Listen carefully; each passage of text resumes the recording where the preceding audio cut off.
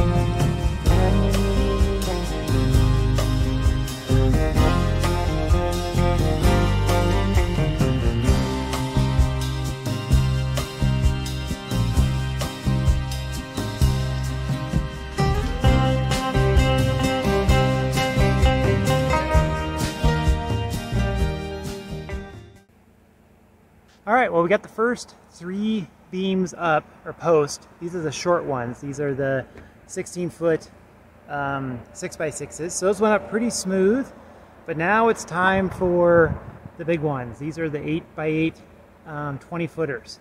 So you can see here's the first 3 posts are up. This will hold up the second floor deck and part of the handrail for the second deck. They're all braced pretty plumb, plus minus a little bit. But now it's time for these big guys. So we got the 8x8 20-footer down there. I'm going to go get the excavator. It's warming up right now. Drive it around, see if I can lift it up. Use that to do the heavy lifting. I'm going to try to get the base positioned here, and then swing it up and maybe get it resting here, and then I'm going to shove it out to there. And that's approximately where the top part of the post needs to be. So hopefully that'll hold it while I go put some braces on it, some diagonal braces. I've kind of put it a little bit further out, a little bit further to the right. So it should lean into that. But anyways, let me go grab the excavator and we'll see how it goes.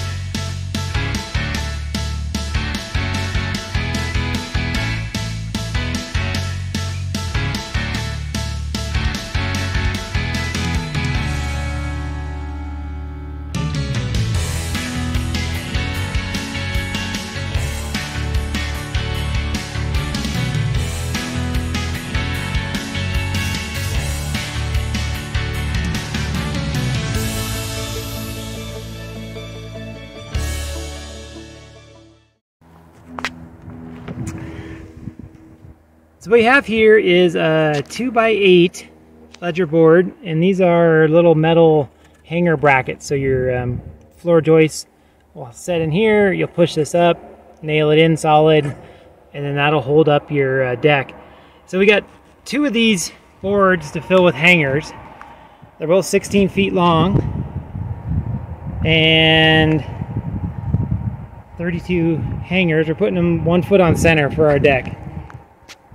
So one of the fun things, let's see if I got my tape measure with me, I do, with working with this green wood, working with pressure treated wood, is, it's a 2x8. So you look at this one is shrunk to about 7 1/8. Usually they start out closer to 7 1/2, 7 5/8, and then as they dry, they shrink a little bit. Both these ledger boards must have been cut at the same time because they're both a little thin. So what I had to do, because you can't really reference where to put the hangers based on the size of the thickness of the ledger board because it may change. Is I created this little jig, basically just a little piece of plywood screwed onto a 2x. And I've got my marks here. I don't know if you can see that. Yeah, there's mark, a little X shows where the joist goes and the line. So you move this over to where you're right on the line. And now your piece of plywood is right where you'd want your floor joist. And you know you got this set to a consistent distance. Now I did 7.5, hoping that the floor joists aren't going to shrink that much. I think the main thing is to be consistent. As long as you're the same on both ends and all the way across, hopefully everything shrinks the same and it's not an issue. So anyways, you put your bracket in here, slide it up till it's tight.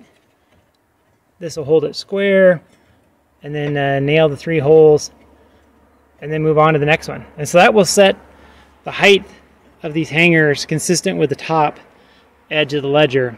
And what we're going to do is we're going to level the top edge, and we're not going to worry about the bottom, because this particular ledger is actually a little thicker in the middle. It's closer to 7 3/8 in the middle and 7 1/8 on each end. So a lot of variability here, but we're seeing what we can do to deal with it, and we're moving on.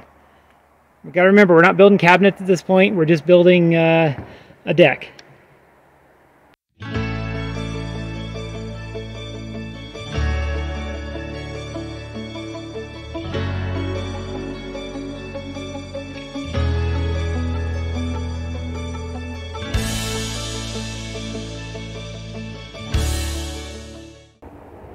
So I've heard in the aviation industry, when they first create a new airplane, they make the engineers and all the people that built it go on the maiden flight. You know, just to kind of make sure that they did their job and tested it, designed it correctly. So I think we should do that with deck building. We got to test it out.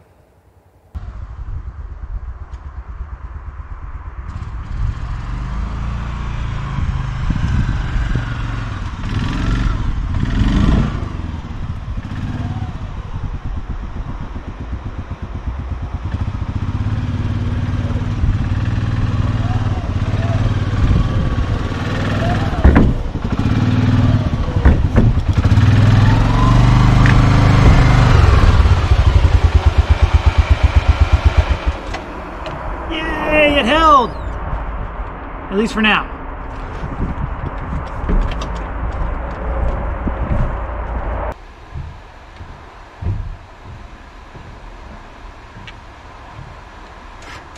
So in this clip here, you can see the real reason we brought the four-wheeler up onto the deck. Not just to test it for strength, but that was a side effect. But it was to actually put these beams up between the posts. So they are 6x10s, and they're about 8 feet, a little less because they got to fit between the posts, which are 8 feet on center. And they got to go into these little metal brackets, so they got to kind of go above the brackets and then drop in. Now, I can't think of any other way to do it by yourself, short of having like a forklift. But you know, 2 people, maybe you could use ladders and each carry an end up. They're not terribly heavy, but they're pretty awkward. But with the four-wheeler, it was pretty easy. So we used the winch on the four-wheeler, and the cable goes up through a pulley that's just out of frame on the top, and then back down through the beam. Easily lifts it up. And then here you can see I'm just going up the ladder, kind of positioning it by those little brackets it has to drop into. Once we get it dropped into the brackets, it's just a matter of letting the winch out and letting it let gravity take over and drops it in. Once all the beams are set, the next little sequence here, we're going to see putting up the hanger brackets on these beams, and that'll be to support the second floor deck.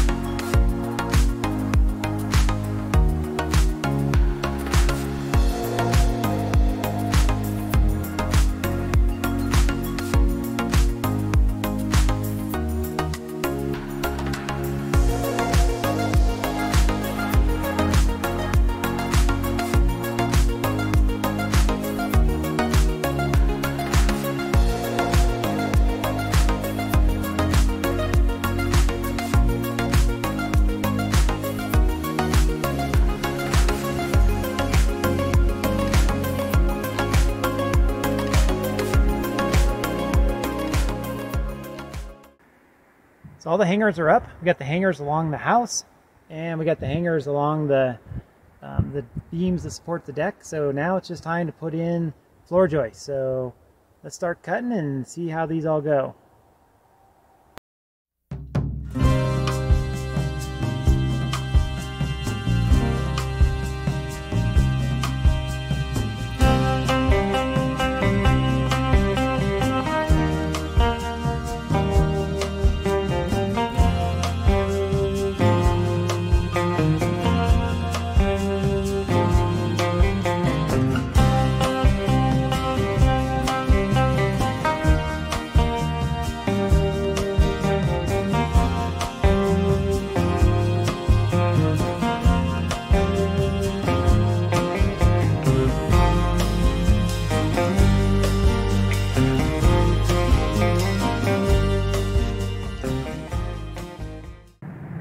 All right, that's going to wrap up another week on the cabin build. So this week we got both the first floor and the second floor decks framed and put up, and that was a solo adventure. So kind of interesting trying to figure out how to do things when you're working by yourself. But the digger and the four-wheeler, especially the winch on the four-wheeler, really helped out a lot. So next time hopefully we'll be working on second floor walls, or maybe the second floor truss. There's one timber truss out on the front. Not sure yet. I got to make some calls and see what material is going to be available. But if you like this video, go ahead and click the like button. And if you want to see more videos like it, go ahead and hit subscribe down below. And until next time, thanks for watching.